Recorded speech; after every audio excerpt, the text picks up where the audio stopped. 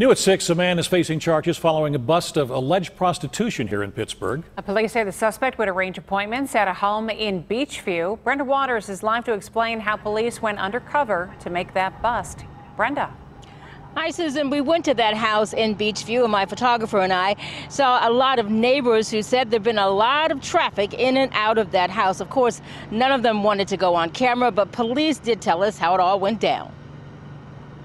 It's evolved into a situation where there's not the old traditional prostitution where you go down to Liberty Avenue and the prostitutes, men and women would walk the streets. So it's more clandestine and over the internet. It was done via the internet on an adult escort site called Indie.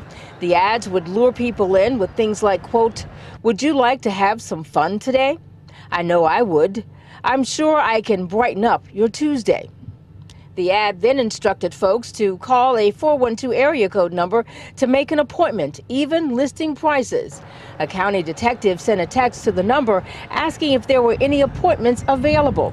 It was all going on inside this house at 1622 Rutherford Avenue in Beechview. Once our detectives were in the house, Patrick Barron was found in the basement, and that Lynn Richardson was found on the second floor. Police say Barron owns the house, and they were greeted at the door by Kyla Papaleo.